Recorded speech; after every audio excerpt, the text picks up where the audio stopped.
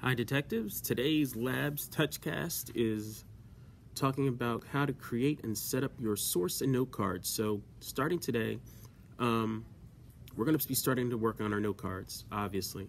So I gave you an article yesterday called Violent Gaming. You want to take that out, and your step one you're going to do with that article is in the right hand corner. You are going to code it with the letter A, as I've done here. So you're going to put an A there. All right, because that's the first source we're going to work with. All our source cards are going to be coded with a letter from the alphabet. Now, your teacher's going to give you a colored card because traditionally a source card would look something like this. So let me clear the board and let me go back. A source card is going to look like this. So it's going to be a color card. Notice it's going to have, again, the source code letter for whatever article. So if I have 5 articles, I'm going to use letters A, B, C, D, and E. Okay? Now, this is the source citation for the article Violent Gaming that you're going to be working with today. So for today, I'm actually giving you the source citation. So I want you to take a minute and copy this down. All right? So the author's name is Gilead, comma, J, period. And then parentheses, the year is 2007. The month is December. That's when the article was originally published. There's a period. The title of the article comes next, Violent Gaming. Teen Inc., period. And then page 29, period. And you're going to write this on the colored index card that your teacher's going to give you. Okay? Don't worry. I'll probably give you a cheat sheet with this citation on it in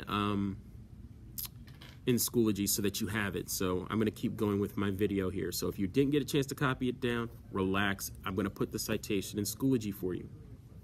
Now, once we have our source card filled out, our next step is to, I know you think it's to jump to the index card bundle, but that's not it. Our next step is to actually go back to our article. So we're going to go back to our article. And at this point, you've got the code, and I forgot to clear the whiteboard, so excuse me. You've got the code, so this article should be coded. And what you need to have next to you is your outline. So this is your roadmap. So while you have your article out, you should have your outline right next to you, and any of the research questions that you created when we were doing the Q questioning formulation technique. And if you don't have the list, and when I see you in class, we'll work to get the list out to you guys. But for right now, let's use our outline. So we're looking for information that either answers the research questions at the top of the outline. So for example, I've got, if you look at your outline, there are research questions at the top.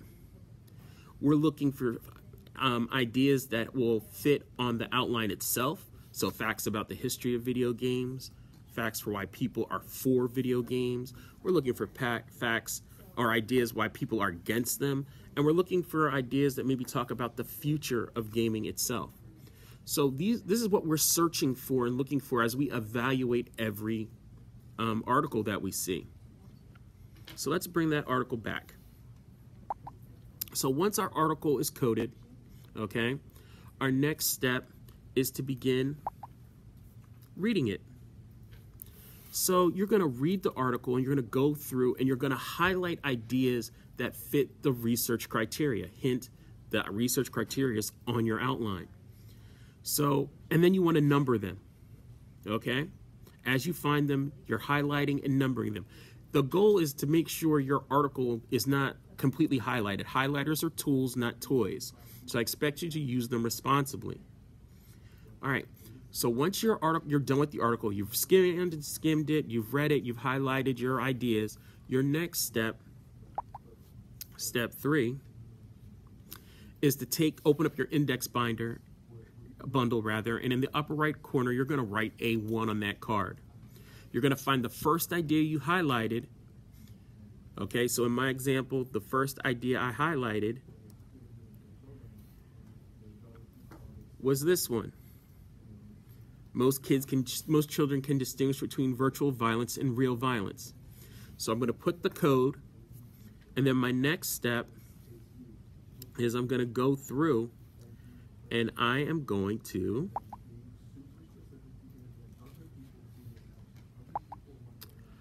I'm going to write it on the card.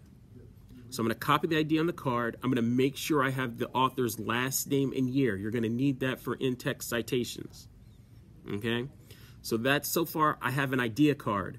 I don't have a full note card yet. To get to a full note card, the next thing that I'm going to do is I am going to then take the idea from the card and I'm going to paraphrase it. I'm going to put it in my own words. So my paraphrase here is, kids aren't dumb.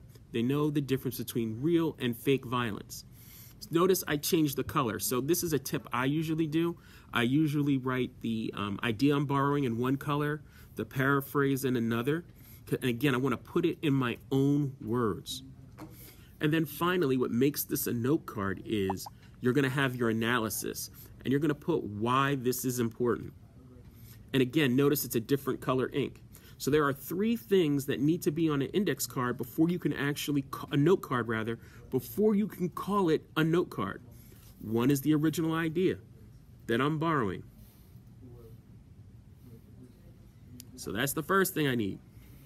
The second thing I need is I need my paraphrase.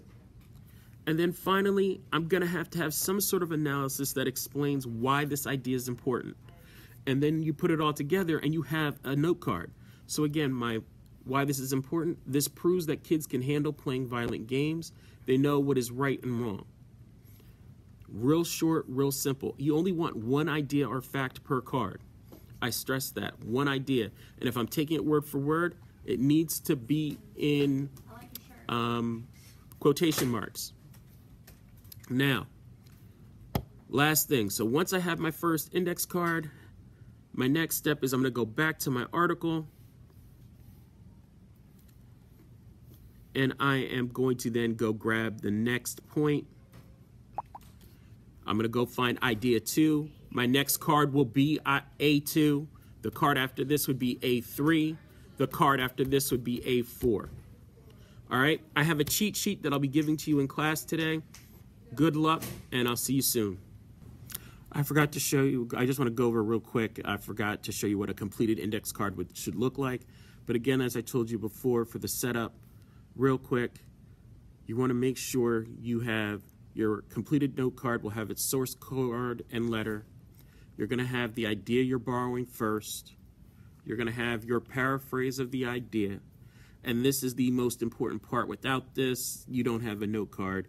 You're going to explain why the idea is important or how you plan to use the idea in your paper. What does this idea prove? And when you are done, your note card is going to look something like this. So this is my A2. It's my second note. The idea I'm borrowing is, I believe that games don't kill people, people kill people, and I have my quotation marks. The paraphrase is, video games aren't the problem, people are. And then, of course, my reasoning is here. It's not the games, but the people who are the problem. People are violent. So again, your card will look like this. Remember, for each source that you use, it'll have a different source letter, and you'll have numbers. I don't care how many ideas you have from a source. You just have to use the sources you have.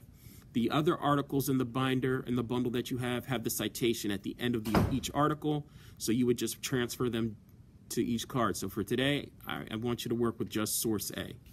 All right, now goodbye, now good luck.